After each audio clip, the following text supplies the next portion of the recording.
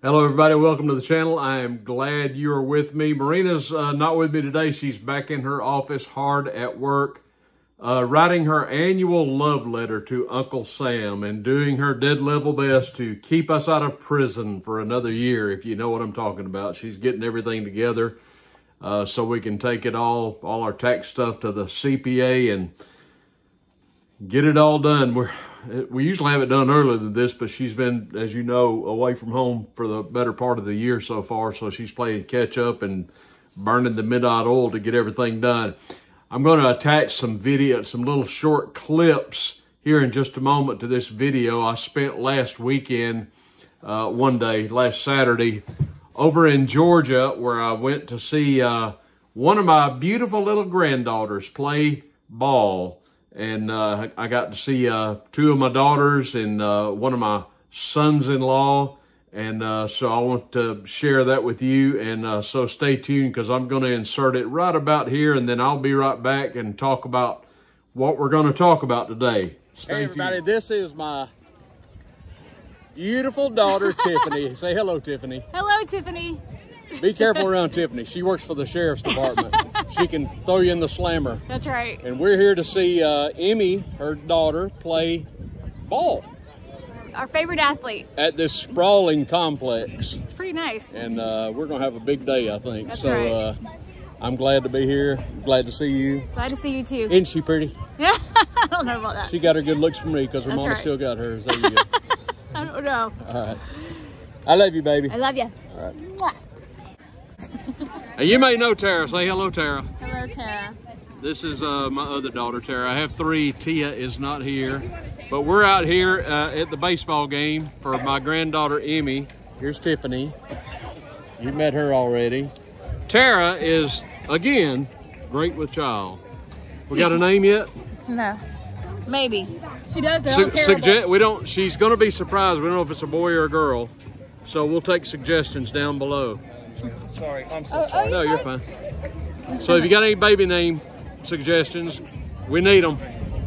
All right. This is my beautiful little granddaughter. This is Emmy. She's the ball player. Say hello, Emmy. Hi. She is really a good ball player. And she plays, what's the name of your team?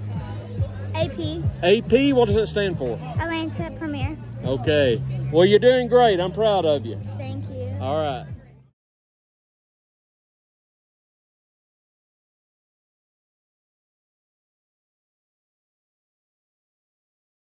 And this is my good-looking grandson. This is Grant. Say hello, Grant. Hey. Grant is about to enroll in college, aren't you?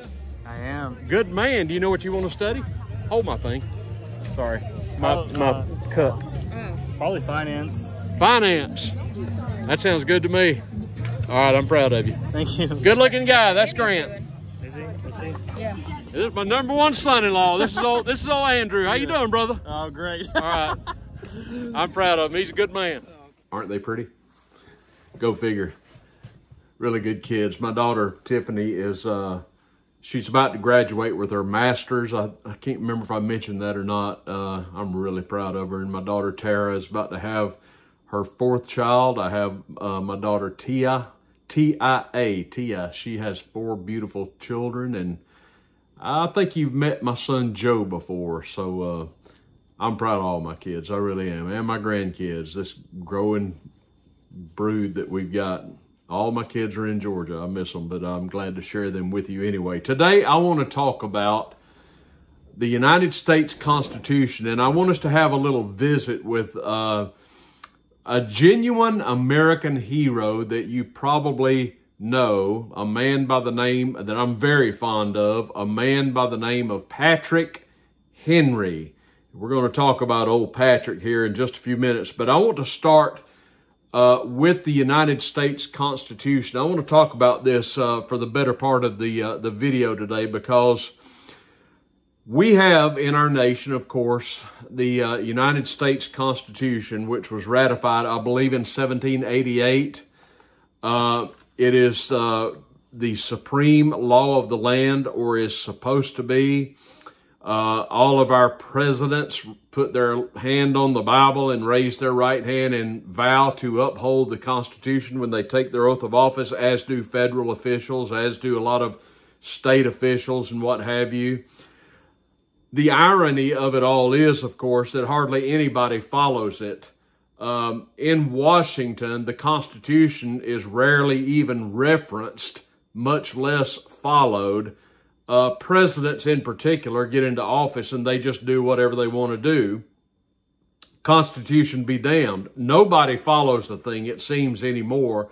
It's the rare bird in Washington, such as a Rand Paul or a Thomas Massey, that even invokes the Constitution when they are presenting their arguments on the House or Senate floor. Almost nobody pays any attention to the Constitution. It's almost a joke. It's an afterthought. You raise your hand and vow to uphold the Constitution, then you serve your term in office doing exactly the opposite. Well, I want to talk about the Constitution for a moment because this is a document that we are supposed to be following, but from its foundings, it is a document that is mired in secrecy, controversy, conspiracy, and there were a lot of shenanigans afoot when the Constitution was penned in Philadelphia. Now let's take a quick review of exactly what the Constitution is or is supposed to be. As I say, it is the supreme document of the United States government. It is the seat of our law. We have scholars who devote themselves to the study of the Constitution. We have constitutional lawyers and law professors whose area of expertise has to do with the Constitution. The Constitution, as you know, is made up of a preamble. It is made up of 7 articles. It contains the Bill of Rights, and it has 27 amendments that you are undoubtedly familiar with a few of them. Some are more famous than others. The First Amendment, of course. The Second Amendment is the right to bear arms. One of the amendments that is really under assault in our day and age is the Fourth Amendment, which has to deal with search and seizure, privacy issues. The Constitution was billed and has always been billed as a document that controls or limits a central government. But the fact of the matter is, folks, that the Constitution does exactly the opposite. It absolutely further ensconces power with a central government, which is unfortunate. There is a tremendous book that has been written. It was written in 2013, I believe it was, by Dr. Gary North that I really commend to you. It is actually available. You can purchase a copy of this book or you can read it online for free. Maybe I can remember to link it down below. And the name of the book is called Conspiracy in Philadelphia. Conspiracy in Philadelphia. And I would like to read the foreword to this book for you. And it reads thusly: on May 25th, 1787, a group of 55 men gathered for a closed meeting in Philadelphia. Officially, it was being convened to discuss alterations to the then Constitution of the United States of the Articles of Confederation. Some state legislatures had authorized their representatives to attend the meeting only on this basis, explicitly prohibiting them from considering a new constitution. To make certain that the general public did not find out about the nature of this conspiracy, the convention members swore an oath not to discuss any proceedings with the public for the rest of their lives. The only first-hand accounts of the proceedings were published several years later after the death of the last survivor, James Madison, in 1836. The press was forbidden to attend the Constitutional Convention. The meetings were held on the second floor of the building so that would-be eavesdroppers could not hear anything. The new Constitution would become the law of the land whenever 9 state conventions ratified it. This was in explicit violation of the Articles of Confederation, which required a unanimous vote for amendments. Thus did a group of men launch a coup d'etat. This coup established a new national covenant in 1788, a covenant stripped of the Articles invocation of God, the great governor of the world, with only the old country's name transferred for public relations, the United States of America.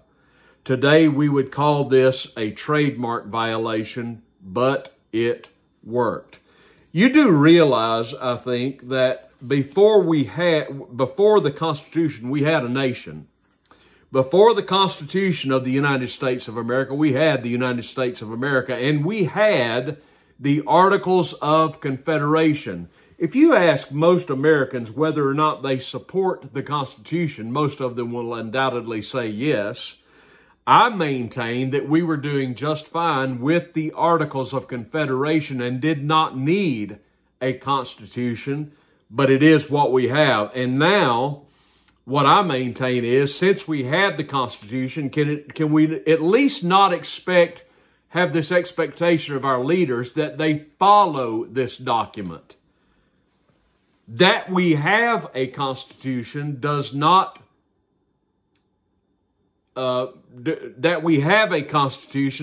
mean our leaders follow it. They largely do not. So what do we have a Constitution for? When you have a Constitution which speaks about excessive crime or excessive fines and punishments, and you think about good old Judge Scrooge, Arthur Engeron in New York, who levied a fine of over $350 million to Donald Trump. This is a clear constitutional violation. And he's a judge. He is a judge. He should know better. But it doesn't stop these people from shattering the Constitution when they have their own private bias or prejudice that they wish to inject into a case. Gary North writes that the Articles of Confederation, this is incredibly important. Listen to this, please. The author of this book, Conspiracy in Philadelphia, and it was a conspiracy. The press, as I mentioned, was not allowed to attend the Constitutional Convention. They were not allowed to report on it.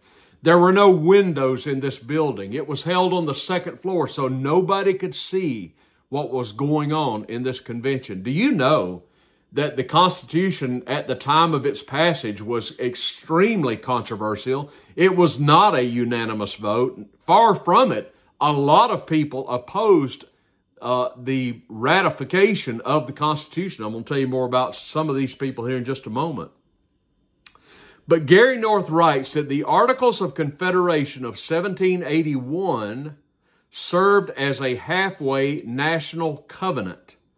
They identified, quote, the great governor of the world, unquote, as the sovereign incorporating agent. The United States Constitution, 1788, identifies we, the people, as the sovereign incorporating agent. Think about that a minute. With the Articles of Confederation, the sovereign national agent was, quote, the great governor of the world, God Almighty. But we replaced the Articles of Confederation with the United States Constitution, and the power shifted from this great governor of the world to we the people. That's significant, don't you think? Who is the God of America now? Well, constitutionally speaking, it is we the people. You may think that's a good thing. I do not. The Articles of Confederation nodded to the great governor of the world, to God Almighty. In other words, we saw God as our supreme agent, as our supreme ruler, as the omnipotent, omniscient ruler of the universe. The Constitution says, no, it's we the people. That's quite a contrast, don't you think? That's significant, don't you think? Who is the God of America? Apparently, we the people are the God of America. I don't think that's a good thing. Now, at the time of the Constitution, She just left her office. If you want to weigh in on this, go right ahead, sister. At the time of the Constitution, there was a group of people in America that were called anti-federalist. And the anti-federalist believed, here's who they were. Anti-federalism was a late 18th century political movement that opposed the creation of a stronger U.S. federal government and which later opposed the ratification of the 1788 Constitution. The previous Constitution, called the Articles of Confederation and Perpetual Union, gave state governments more authority. Hello, state governments more authority. You can already see the root causes of the war between the states. Now, this is what the anti-federalist believed. This was their main beliefs. They believed, number one, that the Constitution needed a Bill of Rights. They believed, number two, that the Constitution created a presidency so powerful that it would become a monarchy. The Anti-Federalists also believed the Constitution provided insufficient rights in the courts, e.g., no guarantee of juries in civil cases, nor that criminal cases, juries be local, would create an out-of-control judiciary. Anti-Federalists also believed that the national government would be too far away from the people and thus unresponsive to the needs of localities. Do you think they were onto something? And finally, Anti-Federalists believed that the Constitution would abrogate, at least in part, the power of the states. Do you think they were right? Do you think they were right? Yep. Marina thinks they were right. They were absolutely right. Now, who were these anti-federalists? Well, these were largely men who opposed the ratification of the Constitution in 1788. Maybe you've heard of some of these men. Samuel Bryan of Pennsylvania. I'm not going to list them all. Samuel Bryan of Pennsylvania. How about this man?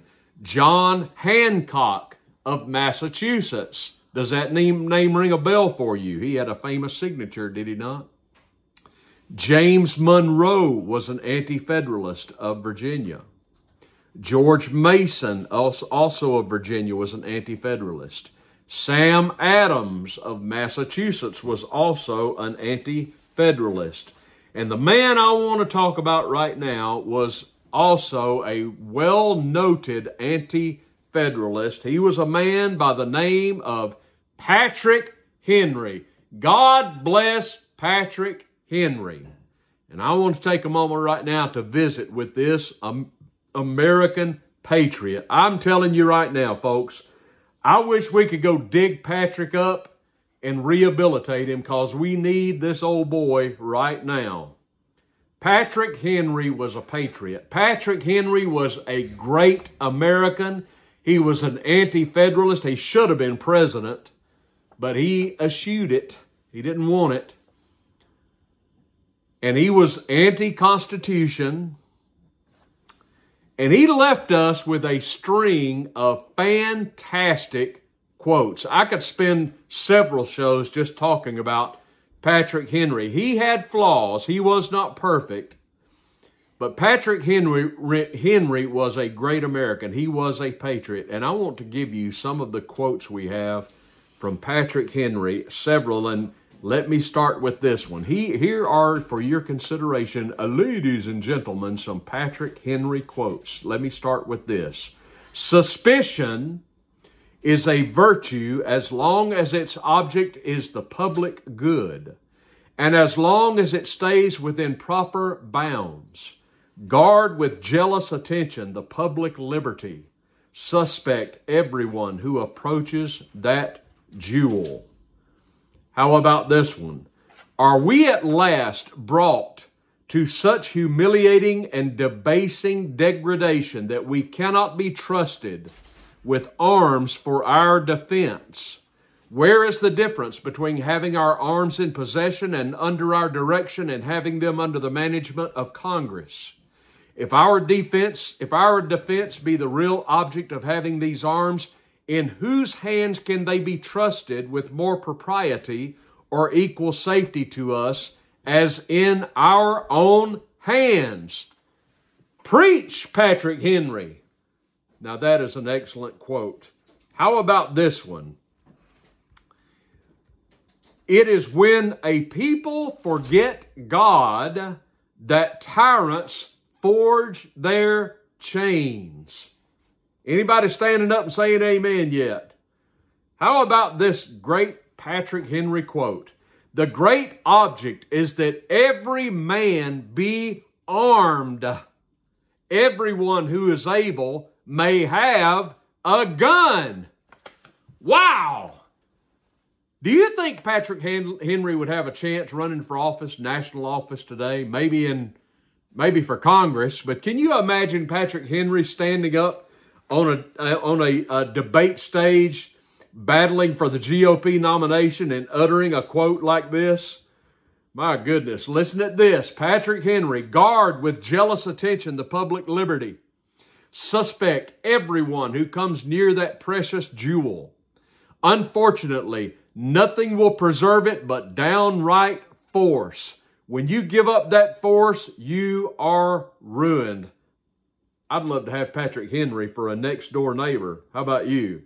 How about this one? Are we at last brought to such a humiliating and debasing degradation that we cannot be trusted with arms for our own defense? Are you falling in love all over again with Patrick Henry? I love this guy. The battle, another quote, the battle, sir, is not to the strong alone. It is to the vigilant, the active, and the brave. Yes, amen.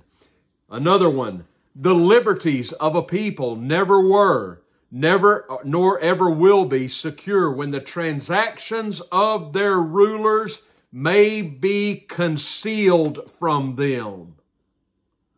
Do you think that quote might make the current occupant of the White House, old Brandon, a little uncomfortable?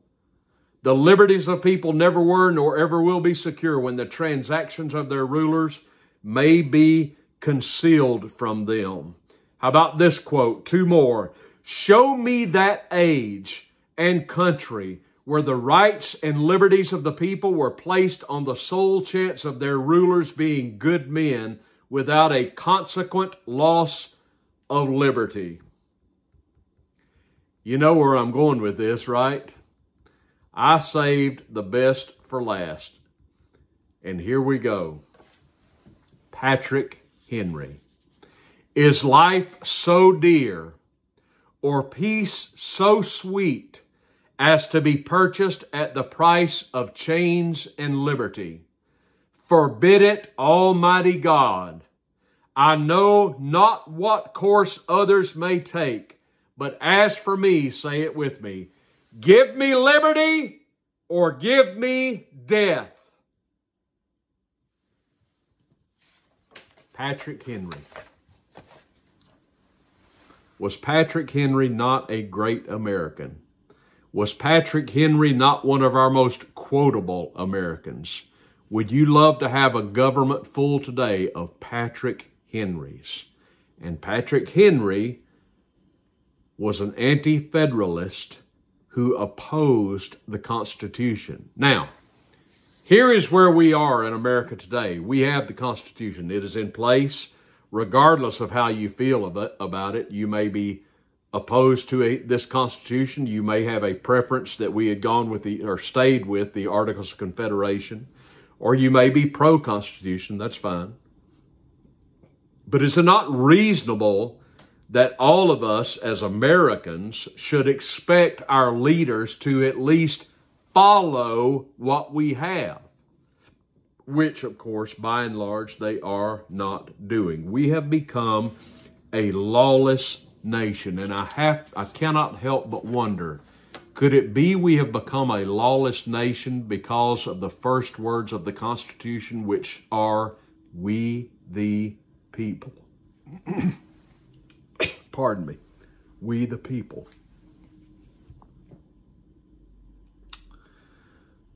should our Constitution have started with an acknowledgement of our Creator, do you think that would have made any difference?